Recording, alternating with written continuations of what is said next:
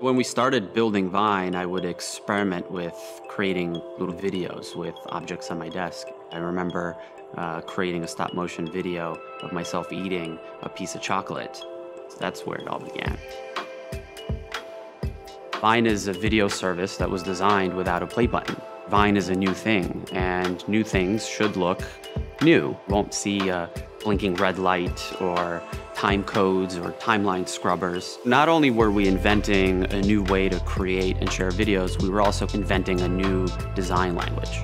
The very first version of Vine that we had on our phones launched right into the camera, and you could create a video. When you got to the end of 6 seconds, the app would crash. You'd find it in your camera roll. So we gave this to our friends. We found that they were sharing videos with each other. So we let this activity influence us and design us back.